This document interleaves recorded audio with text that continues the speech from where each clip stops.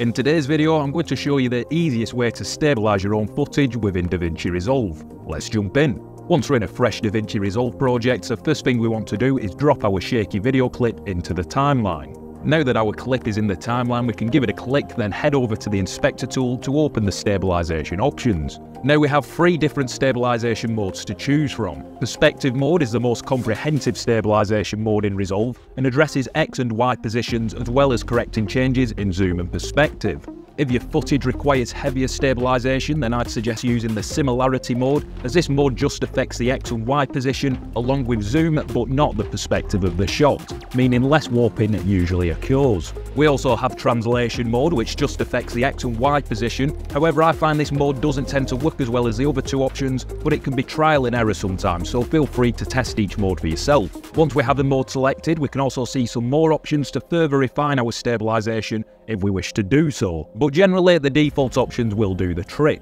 Once we're all happy with our settings, we can simply click the Stabilize button here and Resolve will work its magic to stabilize our footage. If we play our clip through, we can see the translation mode has somewhat stabilized our footage, but it's caused some strange warping in certain areas. I'm going to reset the stabilization just by clicking the Redo button on the Stabilization tab, and I'll try again with the perspective mode selected. If we play the clip through now, we can see the perspective mode has done a much better job without causing any unnatural warping on our footage. Again, this depends on the amount of shake on your own footage, so do feel free to experiment with these different modes. You may have noticed the stabilization tool has scaled into our footage slightly.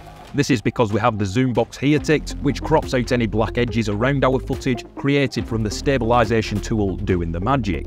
If we reset the clip, untick zoom and stabilize the footage again, we can see that the clip hasn't been scaled in, but we do see these shaky black borders around the edge of our footage. Because of this, I would generally recommend that you keep the zoom box ticked to prevent this happening. Once you're all happy with your stabilization, you can either export your clip out using the quick export button at the top here, or feel free to use the clip within your wider Resolve edit. And there you have it, that's how you can easily stabilize your own video clips using DaVinci Resolve. If you're looking for the next best thing to polish and perfect your content, then do make sure you check out Viddyoze. Viddyoze is the online video creation tool that can create you anything from lower thirds to transitions to full-on marketing videos. Just follow the link below to find out more, and you can also try Viddyoze today absolutely free. Thanks very much for watching, and as always, happy creating.